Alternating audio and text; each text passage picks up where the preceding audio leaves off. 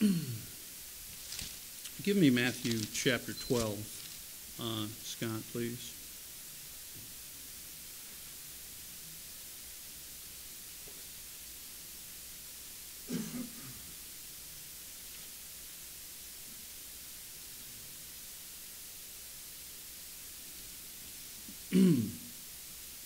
Give me verse 39.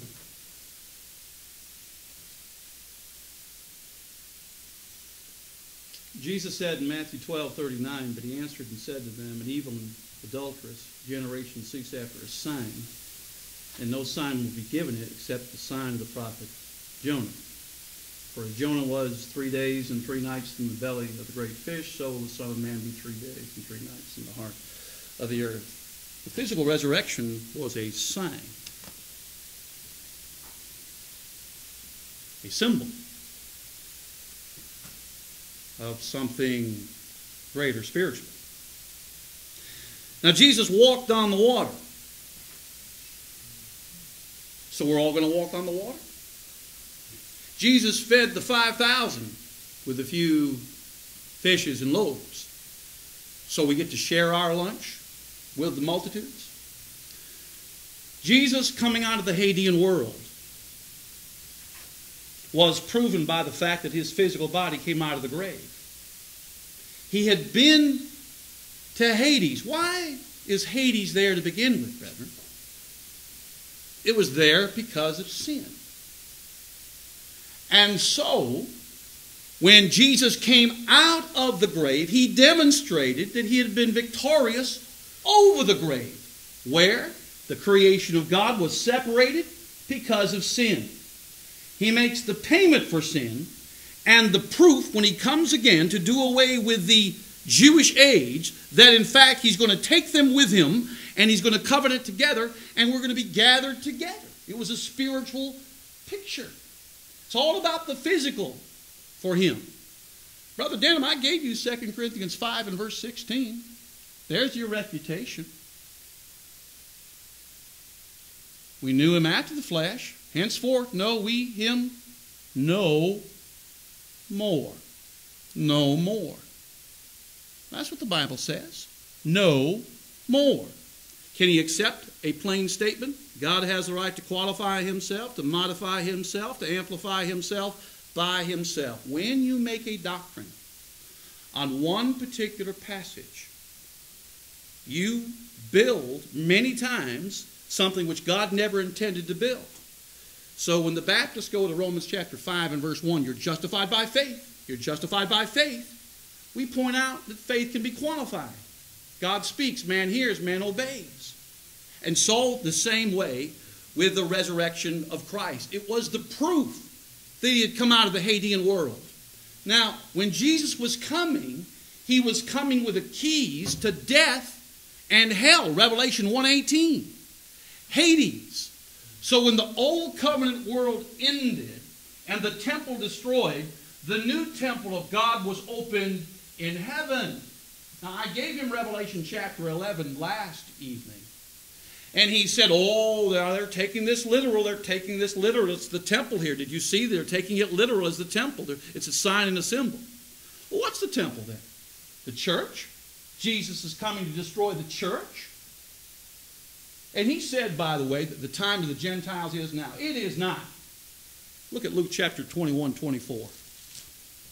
Brother Denham, you're crossing yourself up every which way but loose. Well, we're not going to let you loose. We're going to point out your contradictions in your doctrine. Look at Luke chapter 21 and 24.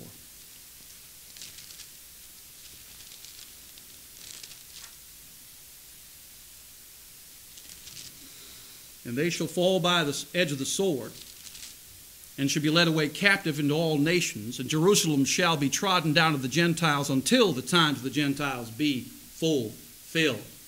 The time of the Gentiles, when God allowed the Gentiles to punish the Jews. Okay? As the old covenant world ended, when the Jewish age ended, the new covenant world began in completion. I asked Brother Denham last evening, does he preach the gospel first to the Jew and then to the Greek? Is that not apostolic example?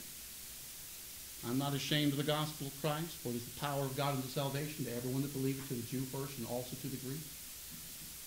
In Acts 13:46, we find Paul said it was necessary. That's apostolic example. It was necessary to preach the gospel, word of God first be spoken to you, seeing you put it off from you, you judge yourselves unworthy of everlasting life, lo, we turn to the Gentiles. Why was there the necessity for the gospel to be preached first to the Jews? It was their age. Jesus said, go into all the world, preach the gospel for a witness, and then the end will come, the end of the age. And so when Peter said in 1 Peter 4:7, the end of all things is at hand, the end of the ages had arrived. They had come.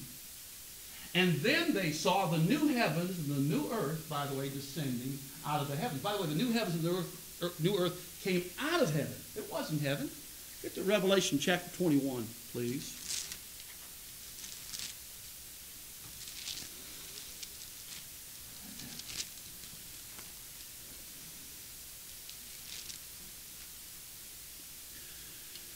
He says, I saw a new heaven and a new earth, verse 1. For the first heaven, the first earth, that's the old Jewish age, were passed away. There was no more sea. The sea represents the Gentiles. Now the distinction is over, that God might be all in all. It fits perfectly with 1 Corinthians 15 and verse 28. When you have a Jew, by the way, argue for the land, okay? There's the land, that's the earth. The sea is outside, that's the Gentiles. In Isaiah 60 and verse 5, the sea would be converted to the Lord. No more distinction, no more Jew and Gentile distinction. And that was at hand then, that's what he's talking about. And it's the full picture of the church. So now notice what he says in verse 2. And I saw the holy city, New Jerusalem. What's the New Jerusalem? In Hebrews 12, the New Jerusalem is the church. It's the full picture of the church. It was the infancy of the church that we read about in the New Testament. It had spiritual gifts. It had no elders until Acts chapter 11. We find that it had no Gentiles in it for 10 to 12 years. They were still following Jewish diet laws in Acts chapter 10. They still were zealous of the law in Acts chapter 21 and verse 20. The infancy of the church set forth to the full picture of the church. This is what he says. And so in verse 3, I heard a voice out of heaven, behold, the tabernacle of God is with men. It was coming down out of heaven. It's not heaven. It was coming down out of heaven. It's the New Jerusalem, which is the church. Now in Acts chapter 22, we find in verse 15, for without our dogs and sorcerers and whoremongers, that's judgment. In the kingdom of God, there is the light of Christ, and in him we do not die. Outside of the kingdom, there is death. That's the idea, and judgment. Now give me Luke chapter 20 and verse 35. I answered you, Brother Denham, with John 10 verse 28. Did he touch it? Did he even acknowledge that I answered it in John 10 verse 28, but they shall never perish? You check the Greek there in John chapter 10, 28, and then you make the distinction between Luke 20 and verse 35, please. Now, Jesus is discovering levirate marriage law. He is a Jew speaking to Jews about a Jewish concept. Under the old law, when a man had no child, his brother married his wife if he should die without children. His brother, the man died, brother would marry her in order, the Bible says in Deuteronomy 25, 5 through 9, that his name would not go out of Israel. So it was a physical inheritance. In the resurrection life kingdom, it's not that way. It's not that way. Now look what he says in Luke 20, 35. But those who are counted worthy to attain that age. What age are they in? They're in the Jewish age. What age is coming? The Christian age. And the resurrection from the dead, neither marry are given in marriage. That is, if you are worthy to obtain it, you don't obtain it with the old Jewish law. But if you want to argue the way Brother Denham does, then you would have to divorce now. Because the Bible clearly says, who are worthy to attain that age, neither marry or are given in marriage. This is a classic misreading of the text. It's presuppositional. It is eisegesis and not exegesis. When he says, nor can they die anymore, it's no different than John 10, verse 28. Give me John 10, 28. I've said it, I've already refuted his doctrine. And I give them eternal life, and they shall never perish. Now tell us the differences of the Greek nuance. Did Jesus intend to teach a different doctrine here in John 10, verse 28 than he did in Luke chapter 20 and verse 35? He was talking about a nature of marriage which they practice in order to inherit a physical land, but in the next age it would be different. So in Christ there's neither male nor female, there's bond nor free, Jew nor Gentile, but you're all one in Christ. It's not talking about substance. We still have relationships. The husband is still the head of the wife. But as far as status is concerned, standing, we have equality in standing. It's not substance, it's stance that he's talking about. Relationship with Christ that came in the new age. Now, he says, are these guys scholars?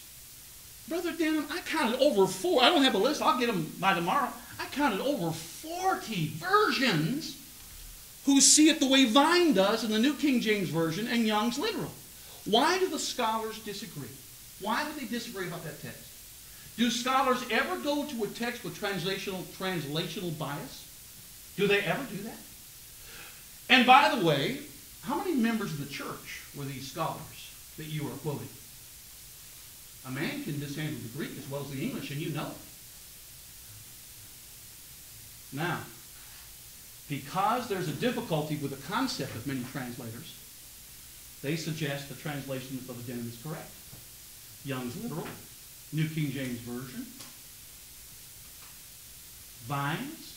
I'll get a host of them. I'll get 40 who see it our way. They see it exactly our way. It makes no sense for his context. When James said the day was at hand, and now he says, well, it's not at hand. No. 2 Thessalonians 2:2 is the same thing as 2 Timothy 2:17 and 18. They said that the day had arrived. It was a Judaistic argument. It came from the Judaizers. They wanted the law to remain. And the law didn't go away at the cross. It went by means of the cross. And when I have time tomorrow in my affirmative, I'm going to prove that to you. Now, he said Paul and the Pharisees. So, Brother Denham, your argument is that Paul had to agree with the Pharisees concerning every detail of the resurrection. What they agreed to was there was a resurrection of the just and the unjust. And I already proved last night that they got it from Daniel chapter 12, verse 2, which came at the end of their age. He hit it. He didn't even touch it. What they disagreed with is that the Gentiles would be brought in by resurrection. And that's exactly what 1 Corinthians 15:28 says. That God might be all and in all. Now give me 1 Corinthians 15:28.